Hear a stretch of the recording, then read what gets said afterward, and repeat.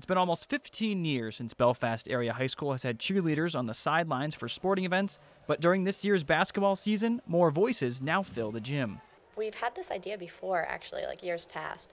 It never really came to anything, but we started talking this year, and we're like, what if we actually made this happen, and how would we do that? So we went to our athletic director, who told us that we would need to make a letter and then present it in front of the school board.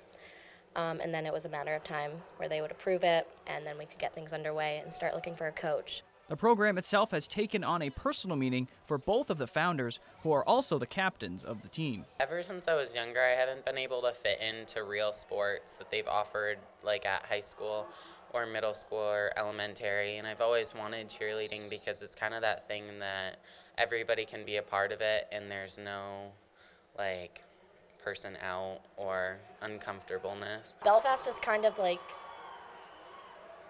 becoming more involved because I know that this program has been able to offer a lot of students that don't usually participate in the sports that we offer here a chance to kind of, as Judd said at our meeting, come out of their shell.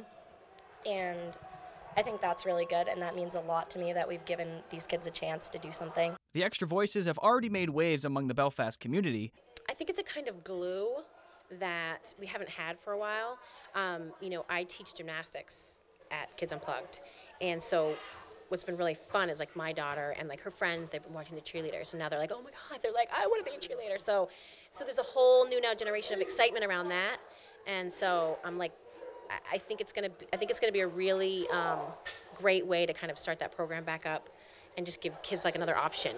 The program will have to continue for a few more years before it can be recognized as a varsity sport and compete for championships, but the groundwork has already been laid.